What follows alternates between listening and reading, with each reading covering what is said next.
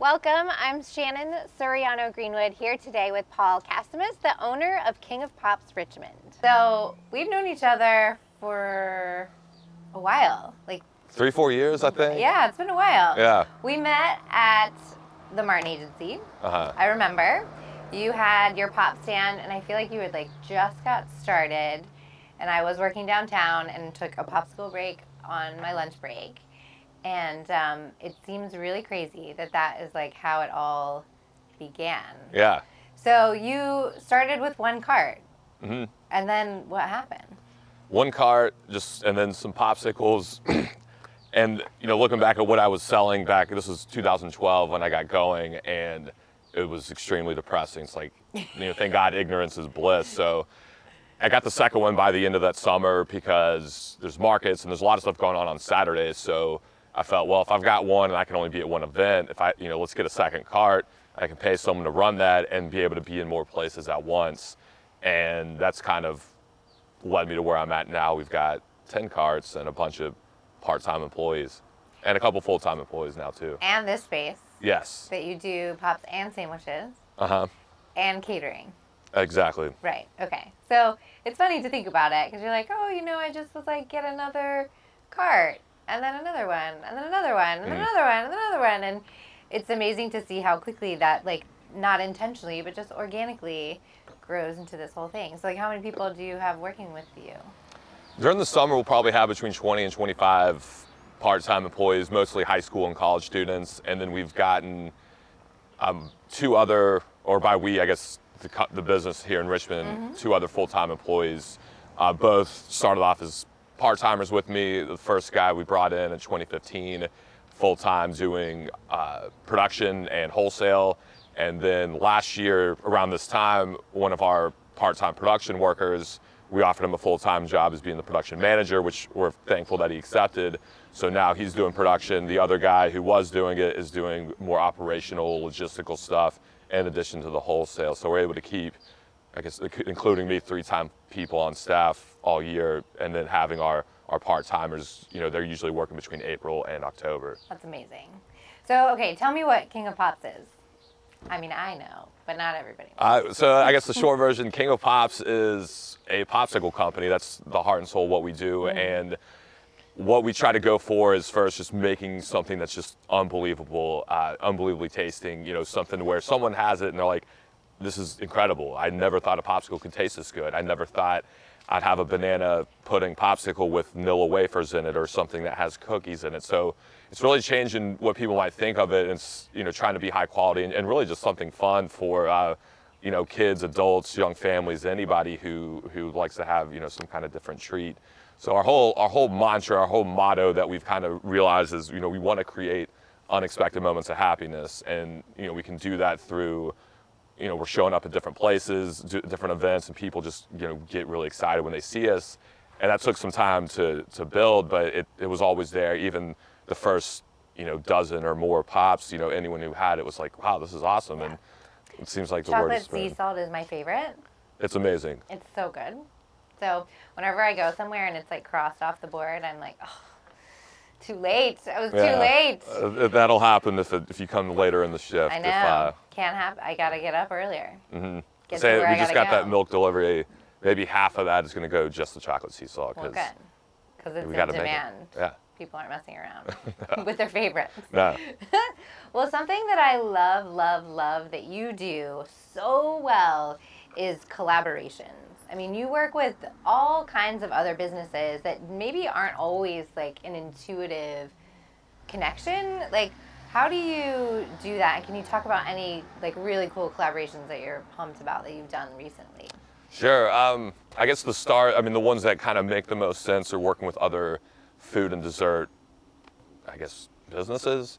So one of our earlier ones was something with Blanchard's Coffee. Yeah. We've worked with Lamplighter and Alchemy of just getting their cold brew, making it into a popsicle. We've also worked with Sugar Shack, and I think it's becoming a yearly thing where we're taking their donuts. I guess this is what we did last year, which was amazing.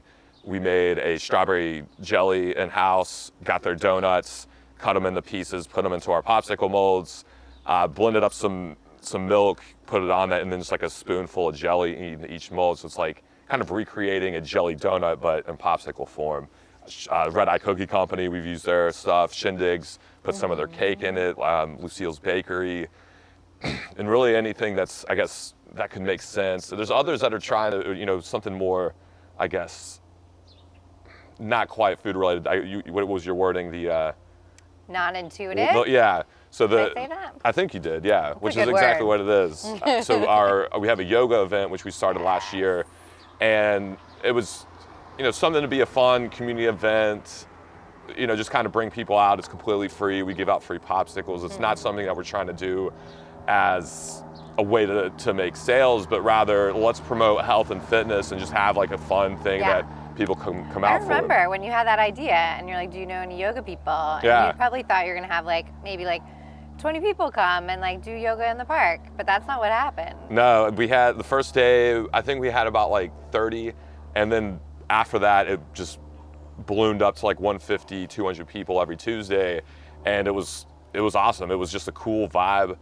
Being, you're outdoors, it's shaded, a lot of nice tree cover, but Michelle Landon, who leads it, does an awesome job, and I mean, I have no experience in yoga, and after You're not not a yogi? No, I dig cool things like that. I was like, all right, well, I'm coming out here doing downward dog. I have no clue what Shavasana is, but I'm just throwing these cool words around, but.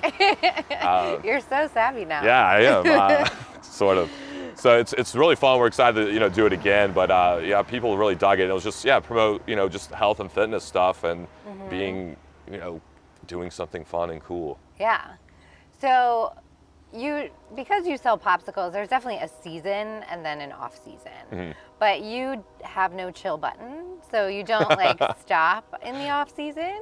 Yeah. And I was so impressed this off season when a friend of mine that lives in North Carolina messaged me on Facebook and was like, oh my gosh, you have to look up this business that's in Richmond called King of Pops that does Christmas tree delivery. It's amazing. So tell me a little bit about that promotion, because that literally is so far from selling popsicles. Yeah.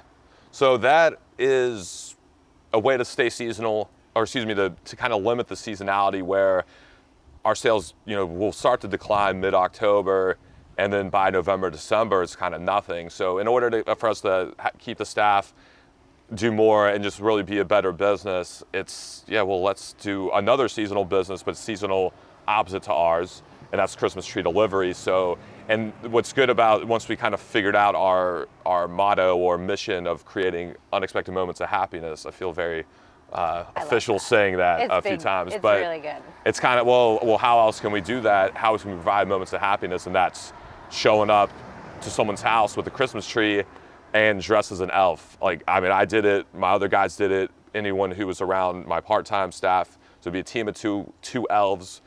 We'd show up and deliver Christmas trees, and people really dug it, and people so much really so that people that don't even live here were like, oh my gosh, you're so lucky you live in Richmond that there's people that will dress like elves and deliver your tree. That's big time. It was great. It was a lot of fun. So what's so cool about you is you will dress up as an elf and deliver Christmas trees, but you are still this super savvy business person. It's this interesting mix. And I think people that meet you, they just know you're just really funny and fun and charismatic, and don't you take yourself too seriously, but you are a very serious business person. And you are very serious about your personal development and business development. I remember the first time you said, do you have any business books we can swap? I was like, Paul reads business books? I thought he just made popsicles. But can you talk a little bit about how important that, passion for business development has been in leading you to the growth that you've had with this business? Yeah, I think it's all one and the same, because it made me realize earlier on that kind of my thirst and desire for learning and acquiring new knowledge and different ideas and seeing different viewpoints. I was finding my downtime reading these books on, nonfiction books of business, leadership, management, marketing, because I knew, well, if I can learn something from someone else and then implement it, that's going to help me, that's going to help the business, that's going to help, the community that I'm serving. So it's that's all what a lot of my downtime is, and it sounds really lame when I'm telling people hey, what's your hobbies? Reading books on business, I guess. Or first I just say... That does not sound lame to me. Okay, yeah, Sounds awesome. to the right crowd, it sounds really cool, but I'm like, I read a lot. And then I just hang out with friends. Like, well, yeah, so does everybody hang out with their friends. Like, no, that's not true. I have no life.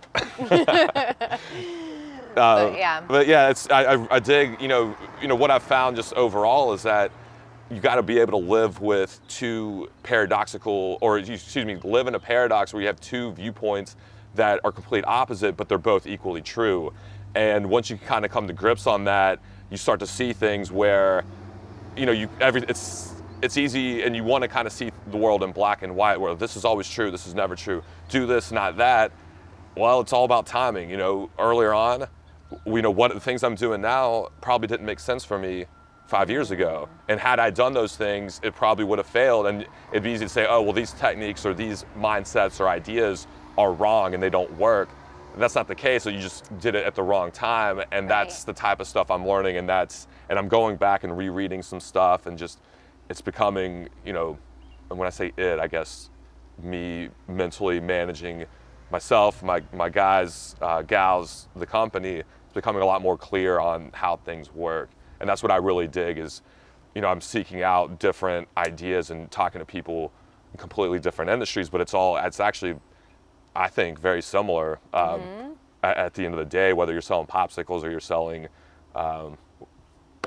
picnic tables or whatever you might be doing. These concepts are not just business concepts, they're economic concepts, and then economics is really based in human psychology and human behavior. Say, right, they're people concepts. Yeah. Like, how do you motivate the team? How do you motivate consumers? How do you get people to pay attention to what you're doing and get your message in front of them? But these books are just giving me a greater insight of, like, well, how people work, why people do things they do. And it's stuff you kind of already know, but it's like, okay, reading it and, you know, reading it from like a very smart person, it's like, well, I'm comfortable knowing that it's not just my problem, because I think a lot of people operate in a bubble where, like, oh, these problems are unique to me and no one is going through the struggles that I am. Well, actually a lot of people are. And so reading helps me realize that I'm not just doing this alone, and that things that I'm encountering are actually quite common, which makes me less fearful. At the beginning, I was like, man, I just suck at everything because I've got all these problems. And I'm like, no, if you know it's common, it's easier to handle. Agree. I mean, that was really one of the big motivations for me to start this series, because I do know so many business owners that feel that way, especially when you're starting. Like,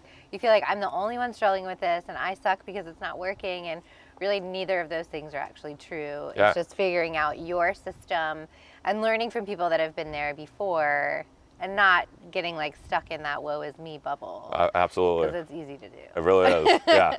Especially when you're working independently and you don't always have like the feedback of others to push you forward.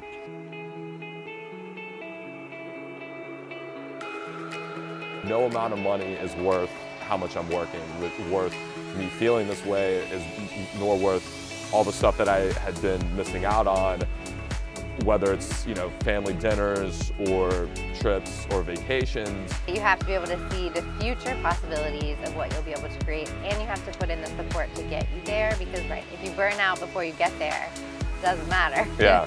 Because you're so miserable that you can't enjoy it. Yeah. Once it's rolling, and that's no fun for anybody. Nah, you're gonna get all kinds of advice, and none of it's gonna be incorrect, but it could be wrong for you at the time, and the hardest thing is knowing what's right for your situation and for your timing. And so